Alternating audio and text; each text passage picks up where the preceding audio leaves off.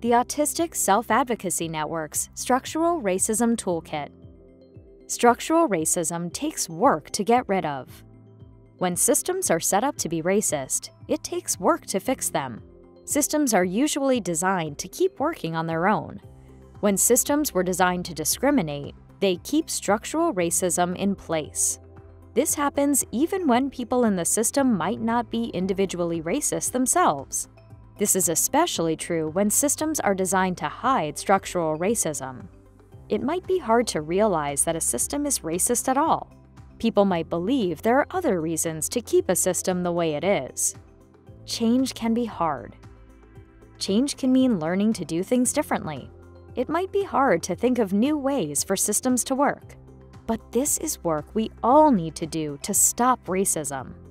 A lot of racist systems were created a long time ago.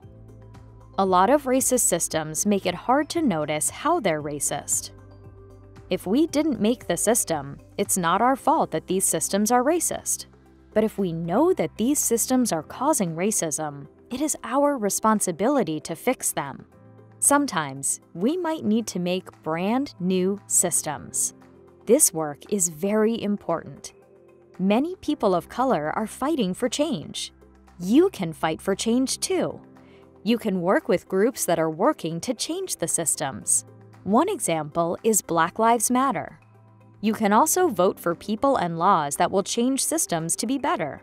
Learn more about voting in our toolkit, Your Vote Counts.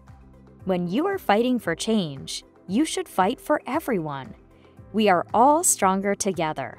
We need to work together to make sure that everyone is treated fairly.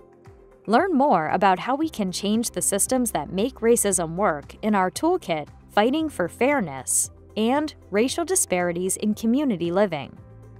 Autistic Self-Advocacy Network.